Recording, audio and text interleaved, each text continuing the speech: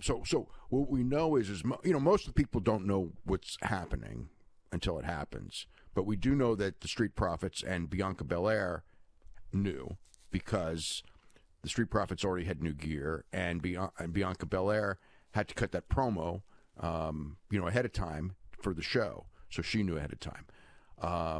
It was interesting, though, because in her promo, and it aired like this, she talked about how she was now the SmackDown Women's Champion, which kind of gave away that Rhea Ripley would be on Raw, which everyone kind of figured, because that's how they've been doing it every time they switch one, they have to switch the other.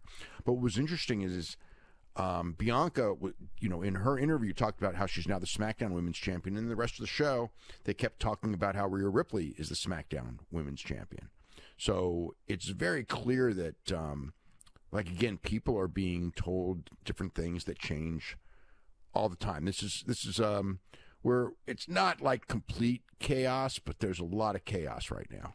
Well, there is, but in storyline, if Bianca goes to SmackDown, in storyline, we know that she is going to be the SmackDown Women's Champion.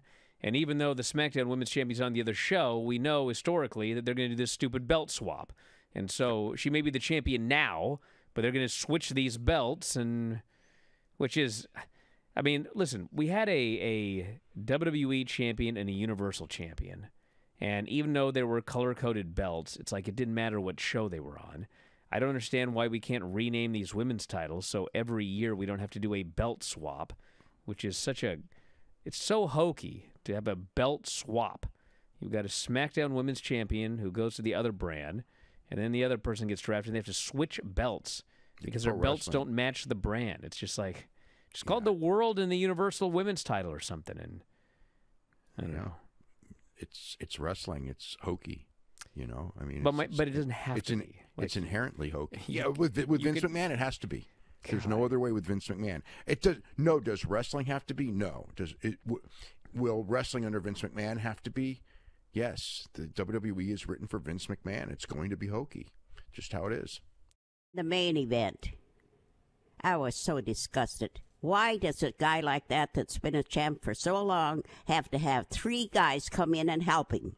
Disgusting, isn't it? Yes, it is so disgusting. There was a lot of great matches. There was the first day. The second day was back to this same old crap. Her favorite was Gunther versus Drew versus Sheamus. Oh, I hate Gunther. You hate Gunther? Really? What do you hate about him? Just doesn't look right to me. It doesn't look right to you. Okay. All right. His favorite was the first 34 minutes of Cody Roman. His least favorite was the final 3 seconds of Cody Roman. Granny, do you agree with any of these opinions here? What was that? I think she fell asleep. Yeah. Bailey was on Wheel of Fortune. Mm-hmm. And by E. By E? It said by E. Big E. Big E. Okay. Big E. Okay. For your birthday this year, I'm not going to get you something decent. You're going to get nothing. Granny. Wow. Comic book villain, I keep saying this.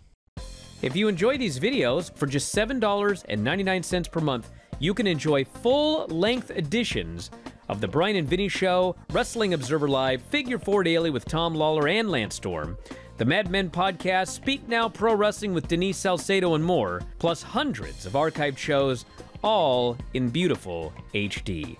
Don't miss out. Join us today.